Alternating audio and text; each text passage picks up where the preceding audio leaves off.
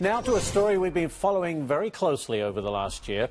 A former Navy sailor who was convicted and imprisoned for taking photos inside a nuclear submarine has now been released from prison. He's under house arrest.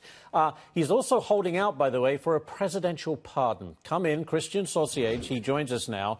Kristian, tell me, listen, you pleaded guilty, if I'm correct here, to one count of unauthorized possession and retention of national defense information. You were sentenced to a year in prison. You have 6 months of house arrest. You paid a $100 fine. You also have 100 hours of community service. Based on what you did, is that a fair sentence? Well, first of all, let me say, I take responsibility for what I did. I made a mistake when I was a young guy. I was 22 at the time, and I took some pictures because I was really proud of the job that I did in the military, and I wanted to be able to remember it. No, I think the punishment issued out to me was a little extreme, but I was willing to accept it. That's why I pled guilty. I didn't go to trial. I said, I'll take whatever punishment they have to give me.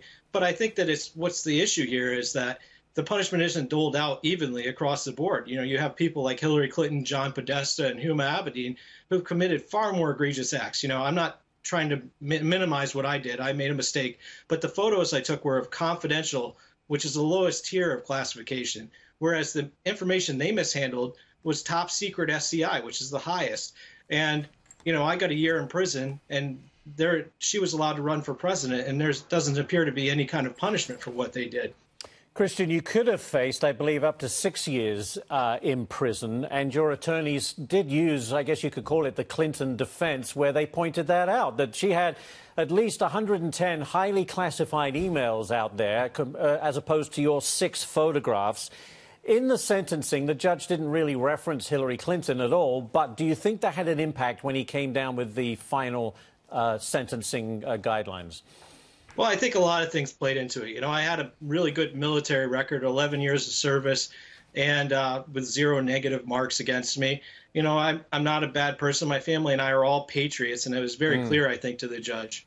My family served in the military since World War II, and unfortunately, what was done to my family was just wrong. Yeah, I really hope, and I was very hopeful during the presidential campaign that President Trump saw that and would make right by it, and there's still hope.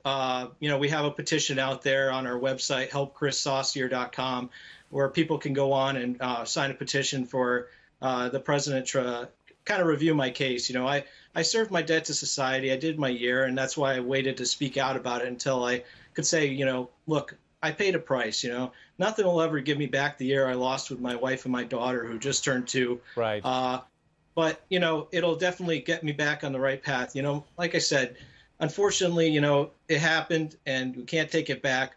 But I want to be able to move on with my life. And, I think after serving 2 deployments to the Middle East and 11 years in the military, I think I should be able to, get my good name back. That's what's most important to us. And talking of which, Kristian, with this conviction, what does that mean for you going forward with regard to employment and anything else?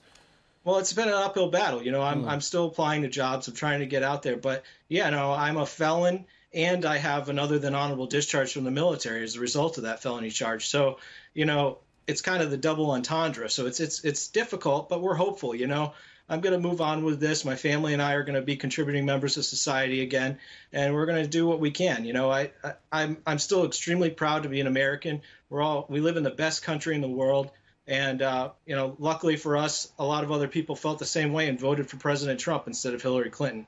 So, I think we're getting on the right track as a country, and I'm really hopeful, and I'm glad to be here. Well, we followed your case every step of the way, and we thank you for joining us today. Kristian Saucier, former U.S. Navy sailor. Thank you very much, Kristian, for talking to us today. We appreciate it. Thank you, and thank you for having me on. All right.